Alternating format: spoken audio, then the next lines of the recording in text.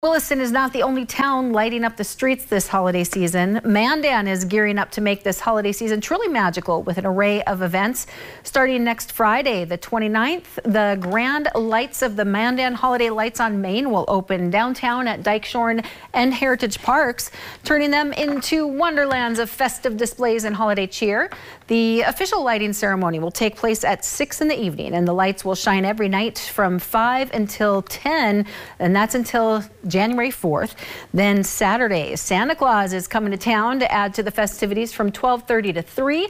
And that all happens along with Mandan's Small Business Saturday, where all are encouraged to shop local with special holiday deals. But this is not all the town has planned. There's lots happening here.